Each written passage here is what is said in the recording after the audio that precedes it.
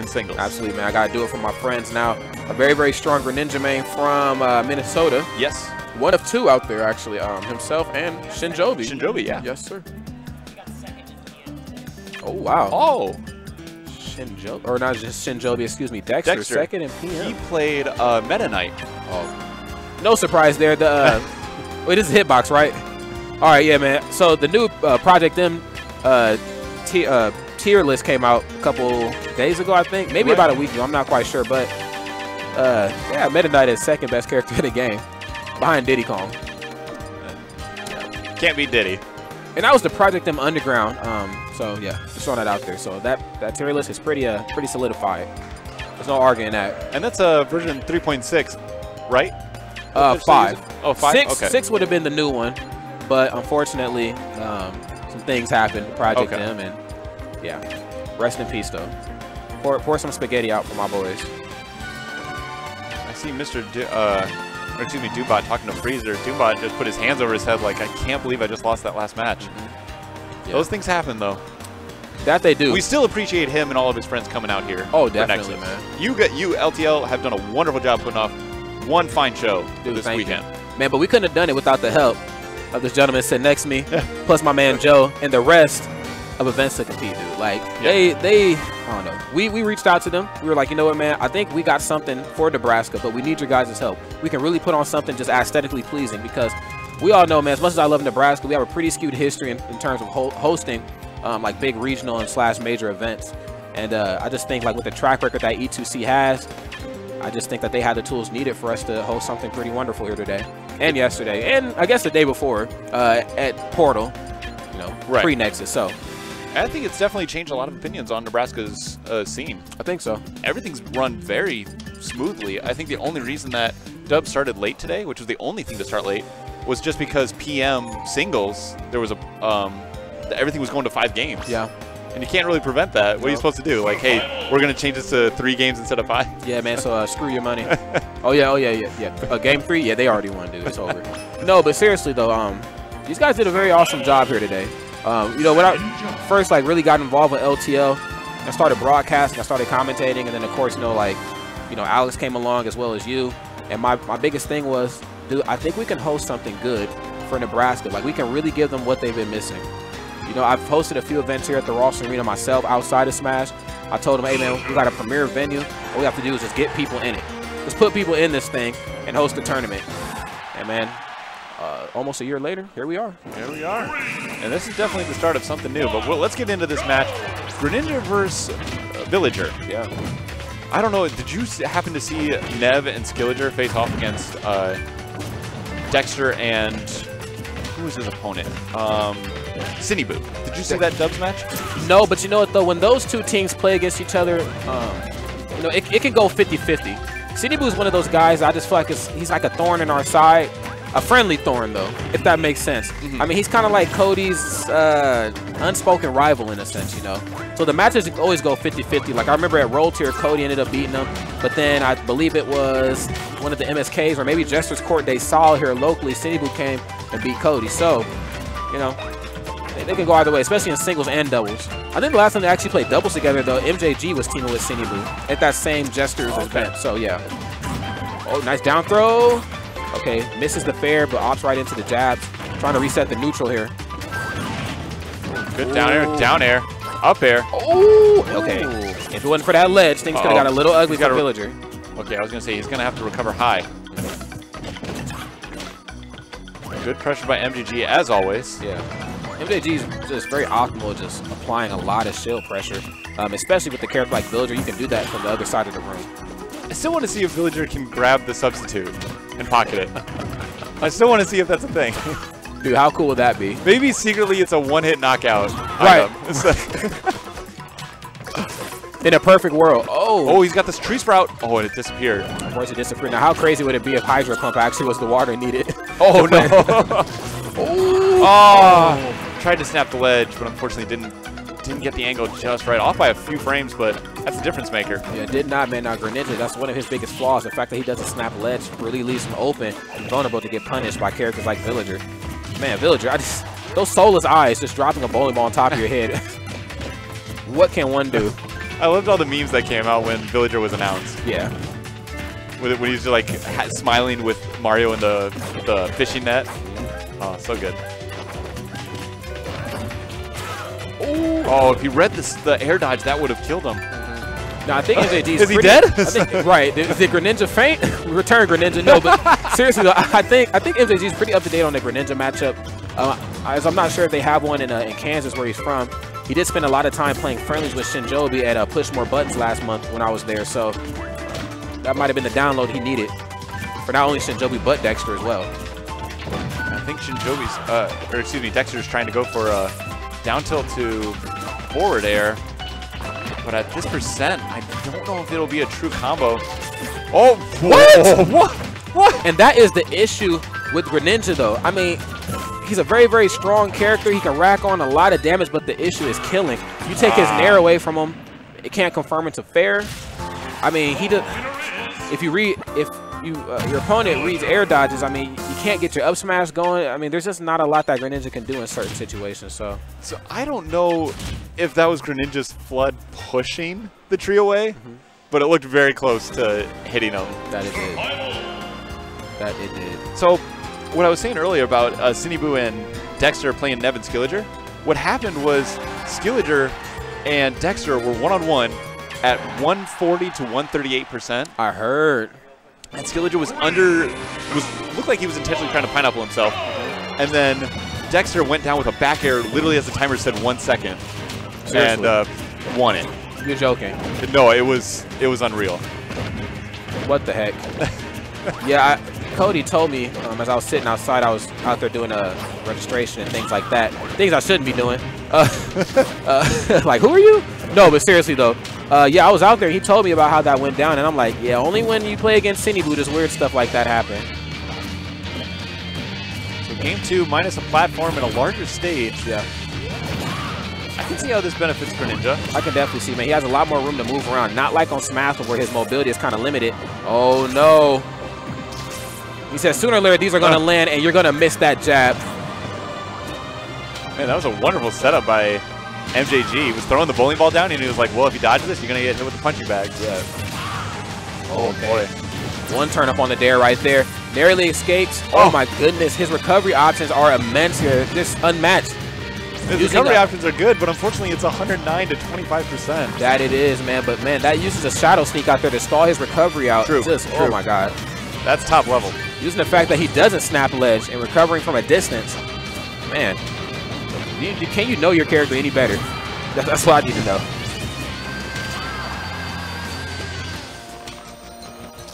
Not going to kill just yet, but he's planting the tree. Bad read right there. Now, MJG, man, has been going for some pretty ugly reads all week.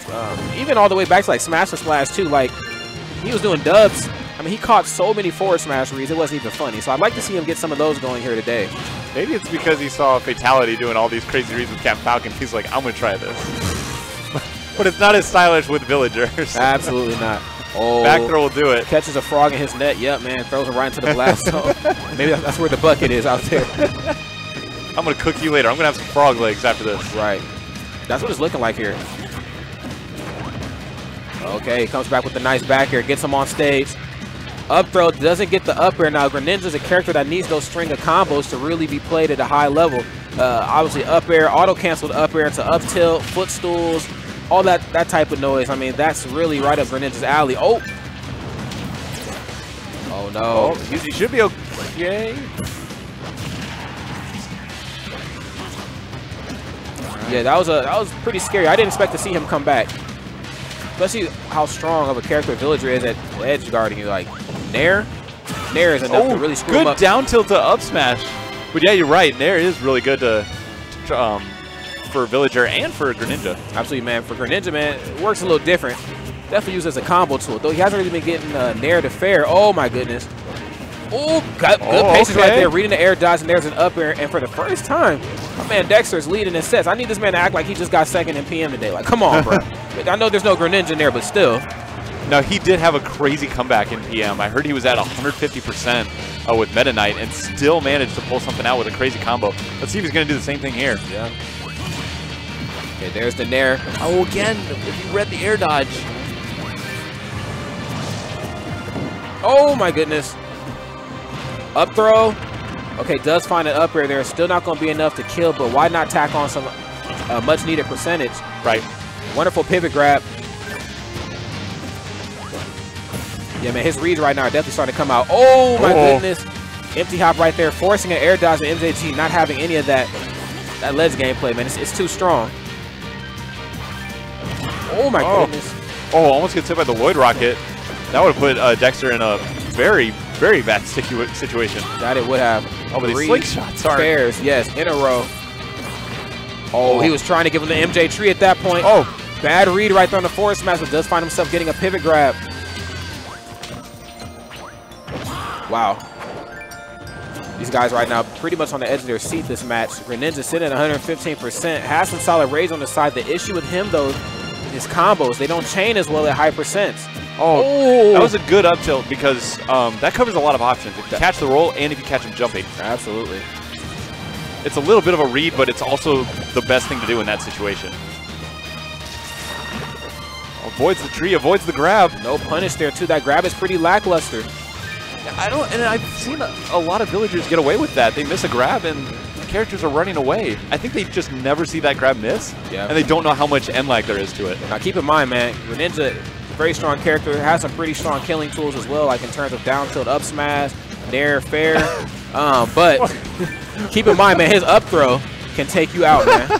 The substitute's all just getting punched around. Yeah, his up throw is a very strong killing tool. But yeah, man, that substitute.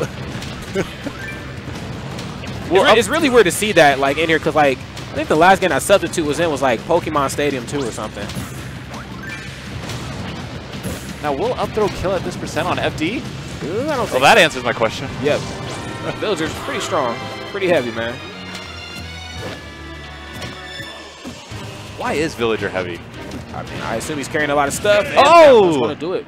Okay, so a massive comeback. I think MJG was only at 40% when Dextr lost his first stock. So, good work there. Absolutely, man. Now, they won on Smashville. Or MJG won on Smashville, correct? Mm-hmm. You just won on FD.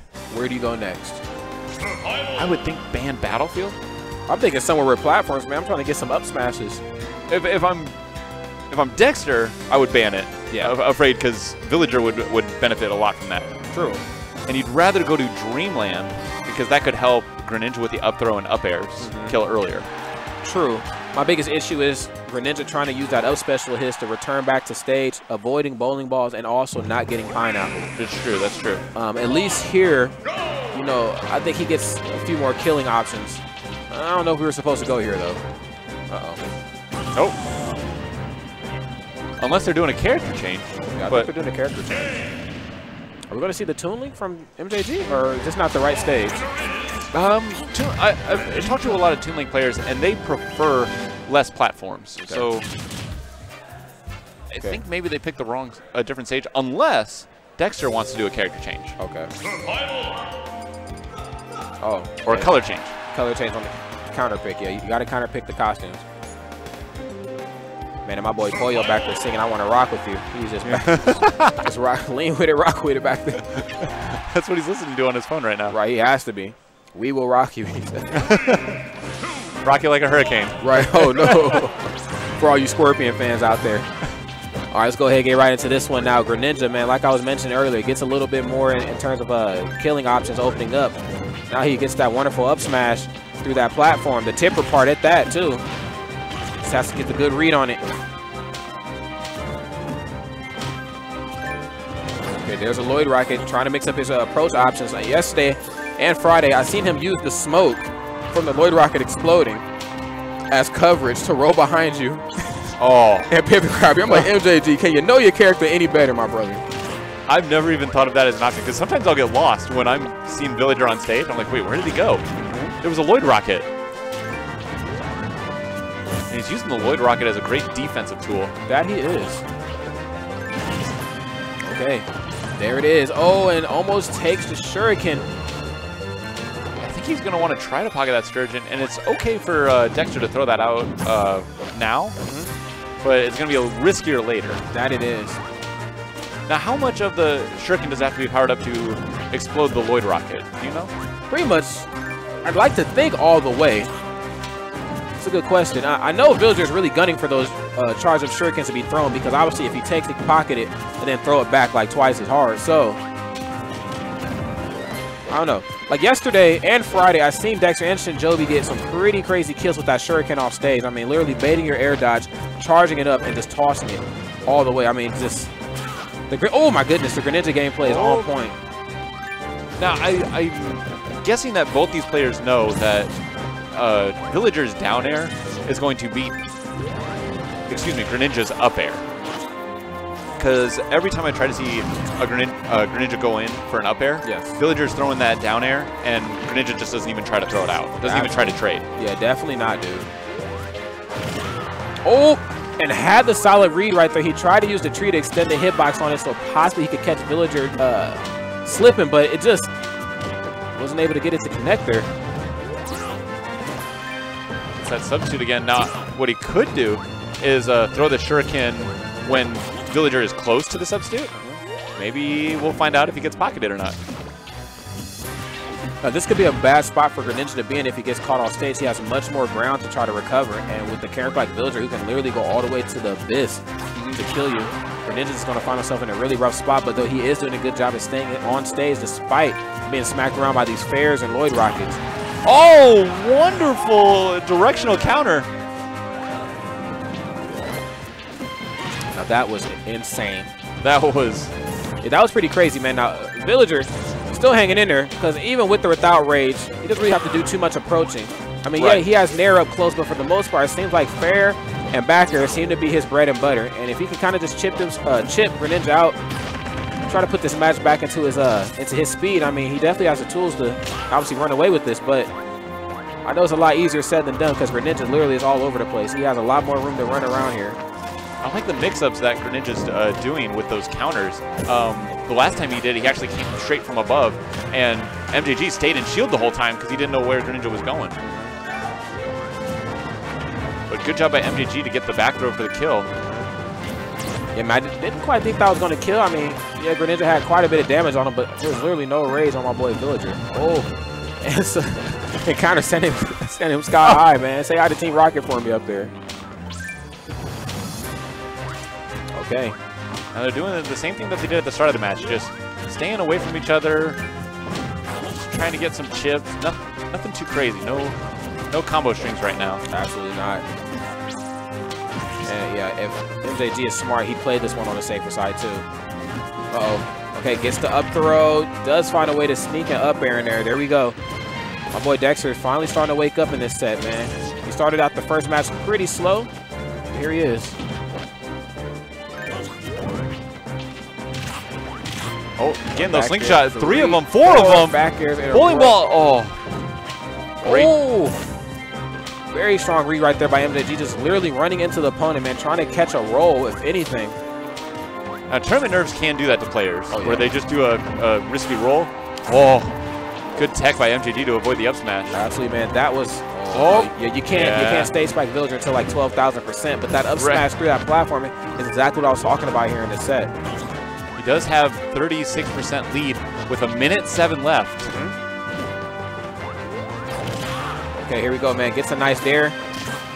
Oh, sneaks in the upper, and MJG slowly but surely bringing this one back. Bad read right there on the forward smash. It was a good read. It was a good read because, or wasn't exactly a read because Greninja fell down from his up special. There just was little to no end lag. Oh, but he had the right idea, man. That forward smash comes out very quickly. But he's seen once it got shielded, he just went right into the jabs. And he lost his jump. Oh. Man, I know he's thanking the Smash guys right now. Back throw. We still living right now. Oh, no, the tree catches him from below. Wonderful stuff there. Wow. And the man in the Jimi Hendrix shirt is out. Goodness gracious, God almighty. A complete turnaround. That was. Dextr had a good lead, not a large one, but MJG was just able to tack on those slingshots. So now we're going to get some more singles action. Let's see where the bracket's going. New singles top. Oh my goodness. Okay. 2. All right. Why does it keep showing that? Looks like I'm here for a while, man. Okay. Sorry to hear that. Nah, man, I got top 8 singles later on, so we'll be all right. We'll be all right, man. We'll be okay. Woo. Ah.